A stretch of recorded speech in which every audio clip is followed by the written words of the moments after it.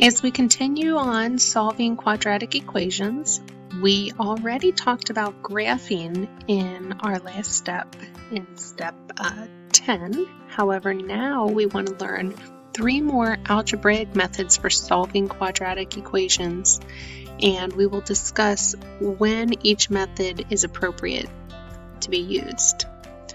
One method is to solve by factoring. You may recall back in step 5 we practiced factoring. The only difference is now we have an expression set equal to 0, and that expression can be factored. If it's set equal to 0 and we get it into its factored form, that means we get it into 2 things multiplied together that equals 0. Well, if I tell you I'm thinking of 2 numbers that multiply together and give me 0, one of those numbers, maybe even both, have to equal 0. At least one must be 0 in order for 2 multiplied numbers to equal 0. So let's try to get this part on the left factored. To do that, we'll say, well, what do these 2 terms have in common? They both have a factor of 8, and they both have a factor of x. So when I factor this out, or you may think of it as undistributing, I would be left with 2x plus 1. And you can check by distributing to see if you get back to what we started with, and we do.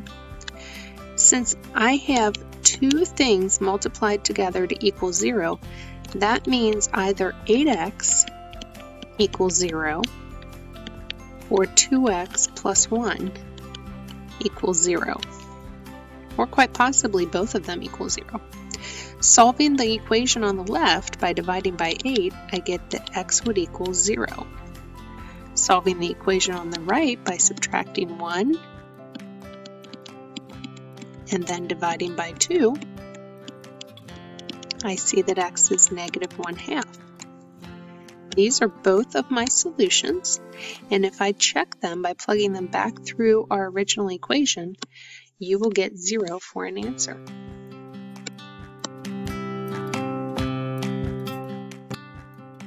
Sometimes all 3 terms will not have a common factor that we can factor out, a greatest common factor. This is a situation when we need to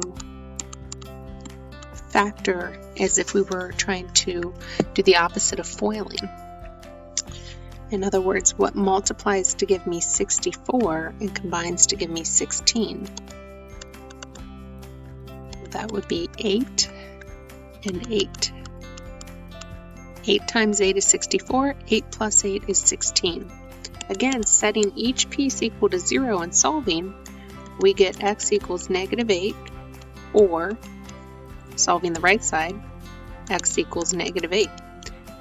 So even without graphing, we know that this would just touch the axis at x equals negative 8. In fact, when we write our final answer, this is a little redundant. We would just say x equals negative 8. This next example is best suited for solving with the square root property. When you have a perfect square equal to some number, you can just take the square root of both sides. And when you take the square root of a number, you always say plus or minus 8. That's the fastest way to solve this. Another way, you could have set it equal to 0, because in order to solve with factoring, you must be equal to 0. And from here, I would say x plus 8 times x minus 8. If I FOIL or box these 2 terms, I would get x squared minus 64. And this would mean that x equals negative 8, and this would mean that x equals 8, which is the exact same thing we got initially, but I just wanted you to see the 2 different methods. Finally, sometimes we are going to have a leading coefficient other than 1. So here we would need to be finding factors of 484 that multiply to give me negative 44. Since 484 is such a large number, let's go ahead and use our calculator to help us find are factors of 484. And y equals, we're going to type 484 divided by x. Then, I don't really care what the graph looks like, I'm going to press second table, and you'll see all the possibilities listed out. So 1 and 484, 2 and 242, and so on. Remember, we're trying to get to negative 44, so both numbers must be negative. 3 doesn't work. 4 and negative 121. 5 doesn't work. 6, 7, 8, 9, 10, 11, and 44.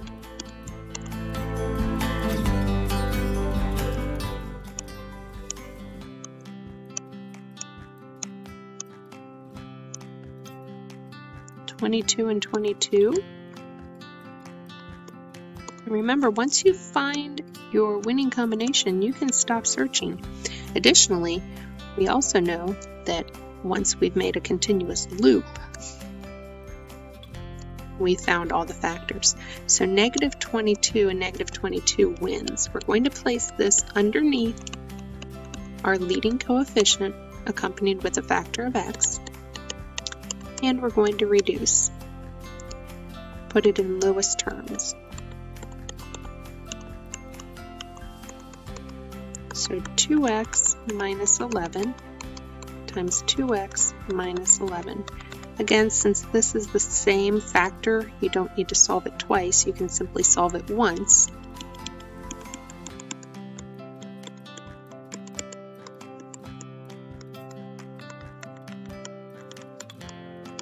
So again, we have a double root at 5.5, or 5.5.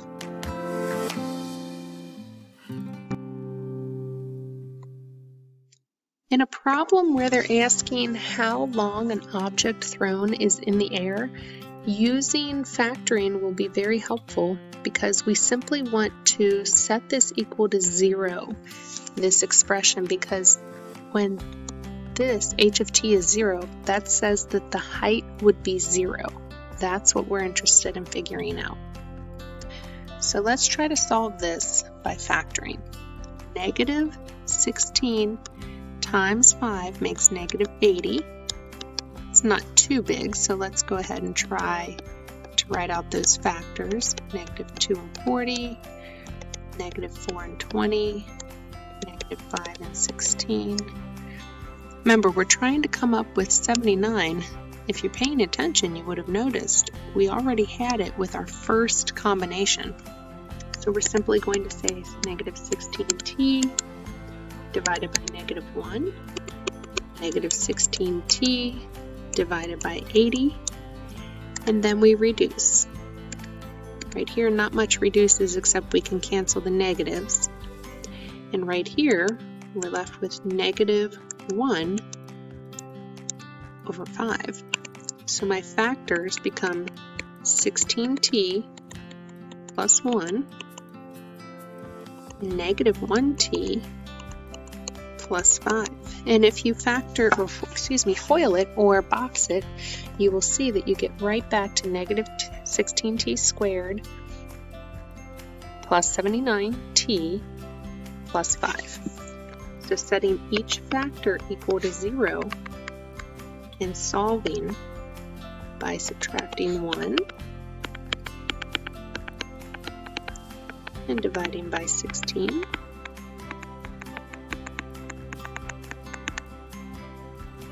Subtracting 5 and dividing by negative 1. And remember, t represents time in seconds. T is the time in seconds. So we do have two answers that solve this quadratic equation, but only one of them is reasonable. T equals 5. T equals negative 1/16 second doesn't even make sense with this situation. Time cannot be negative. Let's work backwards. What if I give you the roots and ask you to come up with the equation that would contain them. Well, we're just going to work this whole process upside down. We're going to start with our two roots. We're going to put them into factors and then multiply them to get our quadratic equation. So we'll start by saying x equals -1/3, or x equals 6. That's what we're given. But I want it to equal 0, so I'm going to add 1/3 to both sides of this equation, and I'm going to subtract 6. Then finally, I'm going to take these two factors, and I prefer using the box method. X plus 1/3, x minus 6, gives me x squared, 1/3 x, minus 6x, and finally minus 2.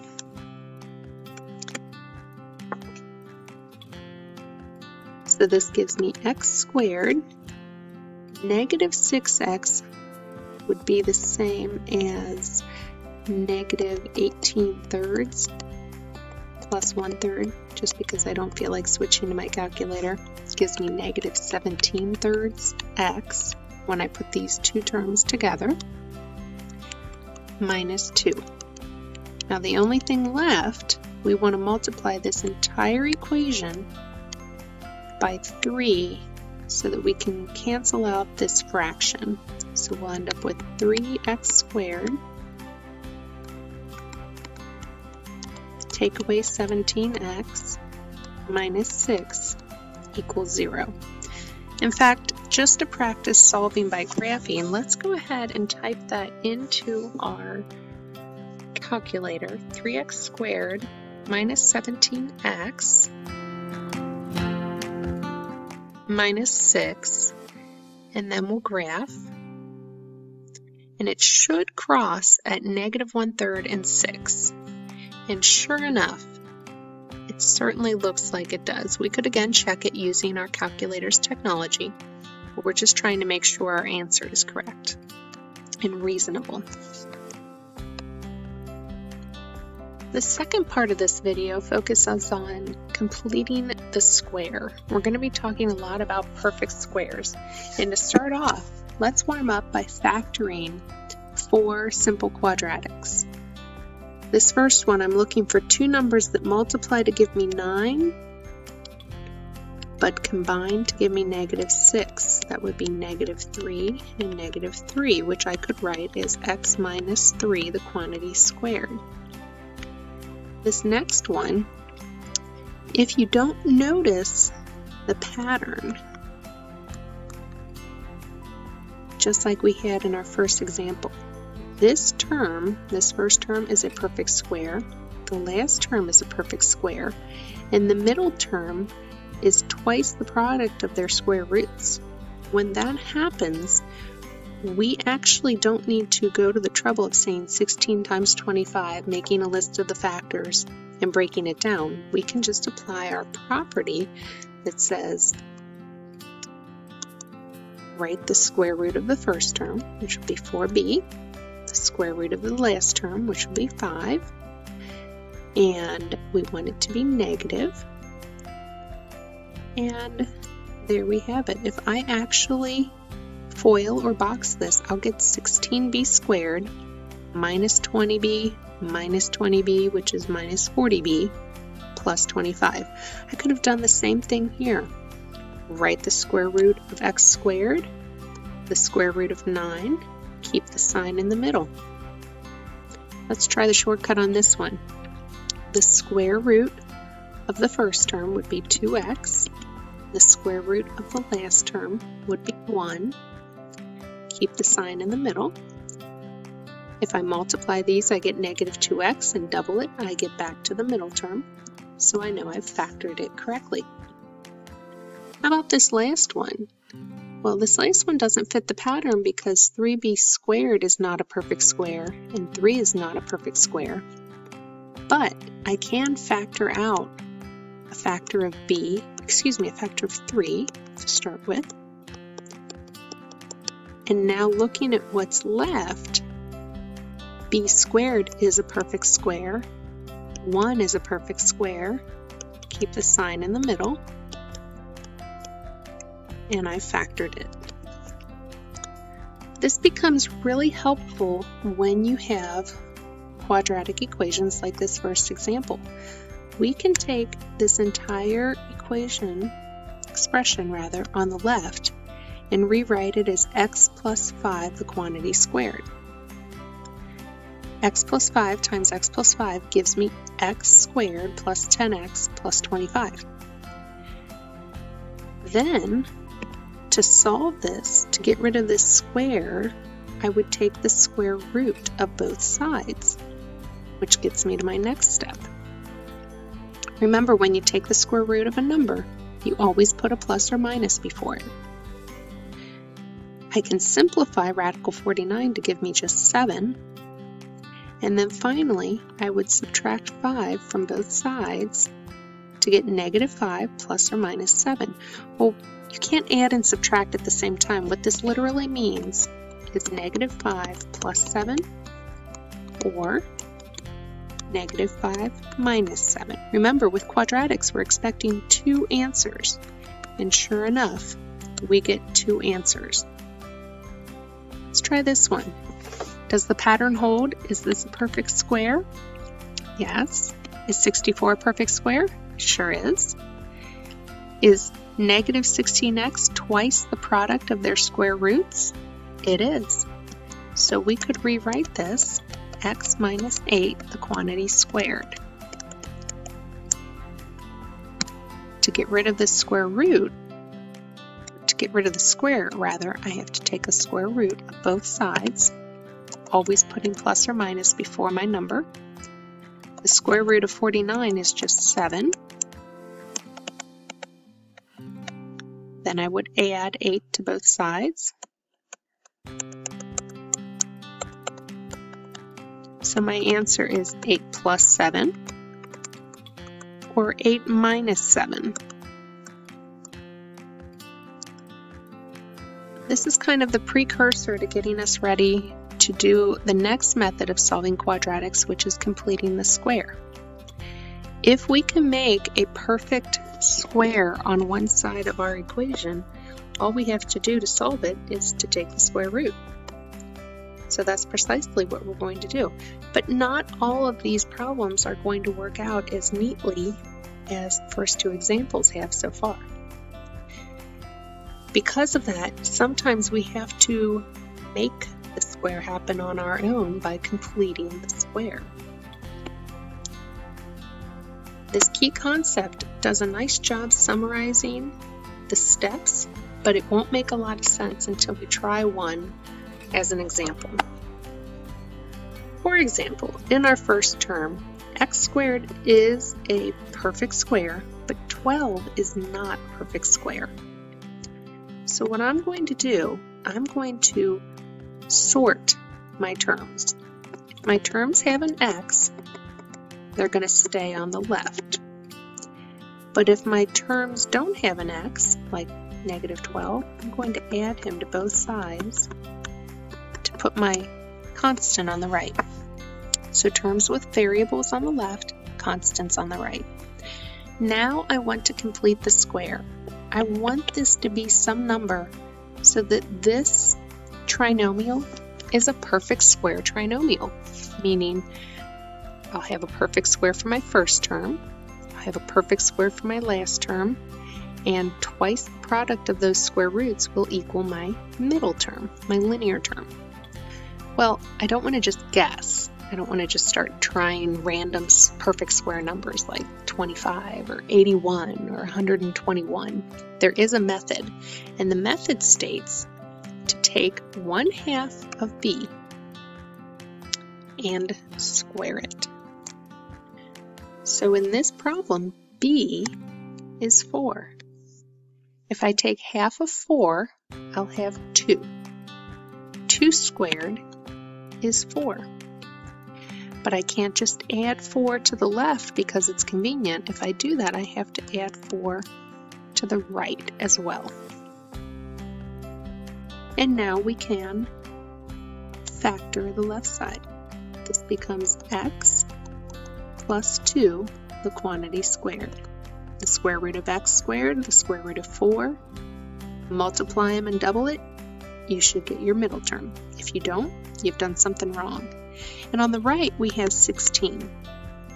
So now as we continue to solve by taking the square root, x plus 2 is plus or minus 4. Subtracting 2 on both sides, x is negative 2 plus or minus 4, which means x equals 2 or negative 6. Let's jump over to this last one, number 3. Again, sorting our terms looks something like this. Terms with x on the left, constant on the right. Half of 2 is 1. 1 squared is 1. So I'm going to add 1 to both sides. In fact, I'm going to do that in a different color just so that you see that we're doing that to both sides. And then I'm going to factor my left side. The square root of x squared is x. The square root of 1 is 1. 1 times x times 2 is 2x. And on the right side, I have negative 2. Taking the square root, we have x plus 1 equals plus or minus. Uh-oh, we have an imaginary number happening. The negative sign comes out and becomes an I, radical 2. And then finally, I subtract 1 on both sides. X is negative 1 plus or minus I, radical 2. So this quadratic, if I were to graph it, which I'll take a moment to graph it, you'll see that it does not cross the x-axis anywhere. X squared plus 2x plus 3 and graph. See, it does not cross, it does not have any real solutions, but it does have 2 imaginary solutions. Going back to the second problem, this one's a little bit more complicated because again we have this factor of 3. And when that happens, we need to get rid of that because we can't play our completing the square game when the leading coefficient isn't 1. So we're going to divide everything by 3.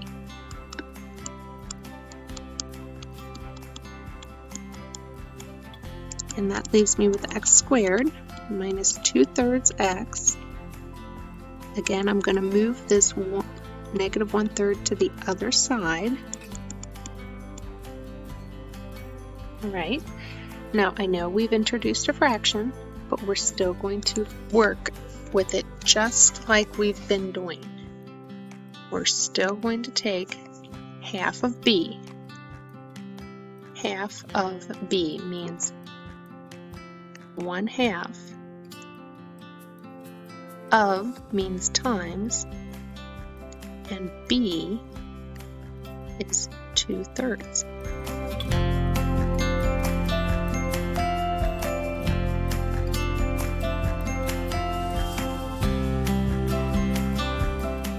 Half of 2/3 is 1/3, and then I'll just square my answer to get 1/9. So I'm actually adding 1/9 to both sides. Using your calculator, as I just did, is not cheating. You can do that anytime if it will help you when you're trying to come up with the number we need to complete the square. Now I'm going to factor. The square root of x squared is x.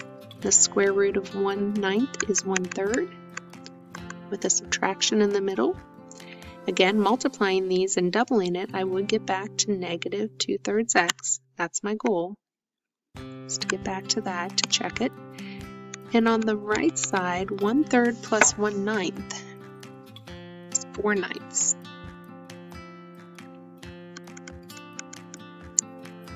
I'm going to take the square root of both sides now. X minus 1/3 is plus or minus. Now, the square root of 4/9 seems a little tricky, but that's just the square root of 4 over the square root of 9, which is 2/3. And then I'll add 1/3 to both sides. X is 1/3 plus 2/3, or 1/3 minus 2/3. Simplifying, this gives me 1 or negative 1/3. This is really helpful when we're trying to take something that's in standard form and get it into vertex form. The only difference is we can't really put this number on the other side because it's not equal to 0, it's equal to y. So instead, I'm going to group. I'm going to put my terms with variables in the parentheses, and right outside the parentheses will be just the number. I'm going to complete the square just like I was doing. Half of b is 3, squared makes 9. But since I'm doing it on the same side, whatever I do in the parentheses, I need to do the opposite outside the parentheses. Because inserting plus 9 minus 9, plus 9 minus 9 is just 0. I haven't changed the value of my function. Finally, right here, I can factor this, x plus 3, the quantity squared, and I can combine like terms. So now I am in vertex form. Vertex form of a quadratic looks like this, where HK is literally my vertex. So just looking at this, I can tell right where the vertex is going to be because it's in vertex form. Let's try one more.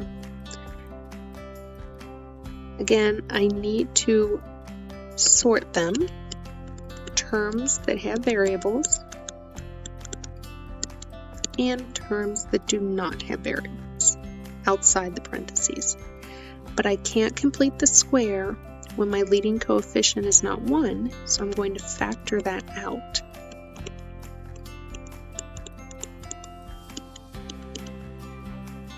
And you can check to make sure we did that correctly by distributing. Negative 2 times x squared is negative 2x squared. Negative 2 times negative 4x is positive 8x. Now I can complete the square. Now I can take half of negative 4, which is negative 2, squared is 4. And I'm going to subtract it outside. However, let's take a look at what I've really added. What I've really done is negative 2 times a positive 4. So far what I've really done, and this is where it gets confusing, I've really subtracted 8. So outside I need to add 8. That's very challenging to get the hang of. Normally, if we put a plus 4 here, we'd put a minus 4 here, but we have to account for the coefficient that's been factored out, because whatever goes into this parentheses automatically gets multiplied by the negative 2. So continuing to factor, the trinomial is now x minus 2, the quantity squared, and outside my like terms become plus 5. So this is my equation in vertex form.